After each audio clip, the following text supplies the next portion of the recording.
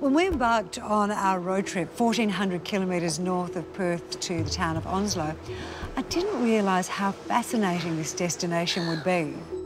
From history to breathtaking natural and man-made moments, quirky hidden gems to fascinating locals, there is so much to enjoy, and that includes our accommodation. Check out the view. The Onslow Beach Resort has been like an oasis in the middle of our northwest road trip. Nestled on the edge of Beedham Bay, we've swum, we've eaten like royalty, we've relaxed in style. And while you might think our apartment accommodation would be hard to beat, wait till you see the little room upgrade we've arranged. They are a tad further from reception, however.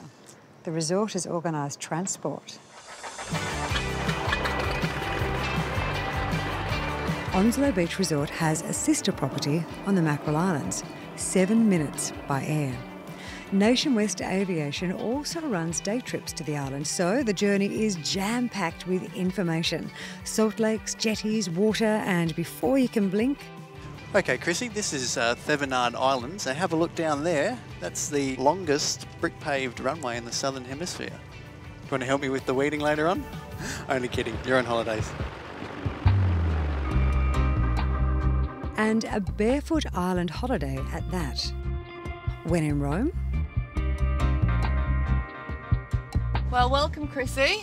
I can only apologise. We are usually one of the most sunniest destinations in WA, but as luck would have it, it's a very cloudy and rainy day. But don't worry, there's plenty to do on the island to keep you nice and busy.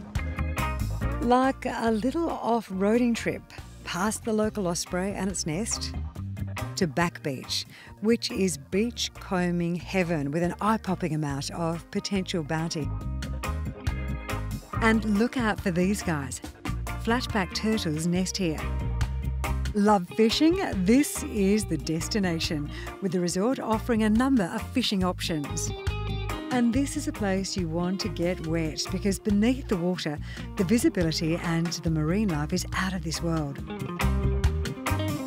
Snorkel or go on an underwater adventure. The options here are as endless as the views from your cabin window. And talking accommodation, this really is laid-back island living, big enough for families or a group of friends. And I wish you could smell this dinner. It doesn't get much better than Mackerel Island seafood prepared by the resort chef, served up beneath a backdrop to die for. Can't wait for tomorrow.